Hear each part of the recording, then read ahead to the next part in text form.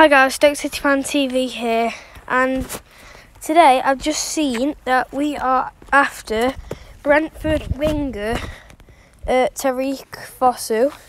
So we've made a surprise move for him today, and O'Neill is set to sign the 26-year-old on a season-long loan after he passed his medical today.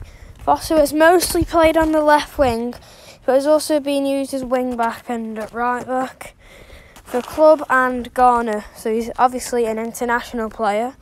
He has also played as an attacking midfielder, second striker and on the right wing.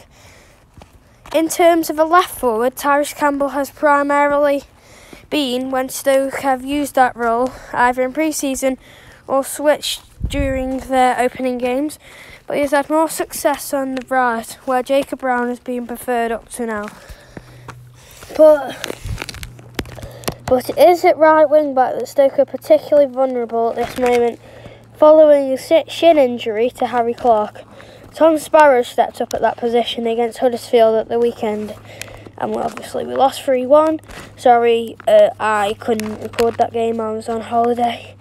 Fosu joined Brentford from Oxford in 2020 and played as a starring role as they won promotion to the Premier League.